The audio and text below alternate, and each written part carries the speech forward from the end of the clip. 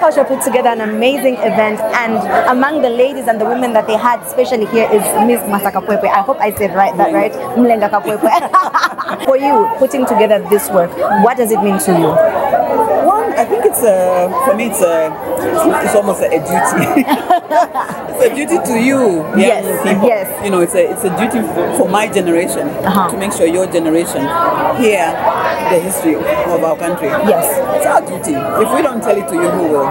Wait, so you've been a poet for how long? Okay, so I'd say I've been writing since like the 4th grade, but I only really got serious with it in like 2020. 2020. Yeah, that's when I hit the stage. That's pretty recent, and you look like you've been doing this for quite a while. Because I've been doing public speaking since like high school, but poetry specifically 2020. Ah, you nailed it. That piece inspired. Like I even feel like going home just to write a piece like I'm a beautiful black girl.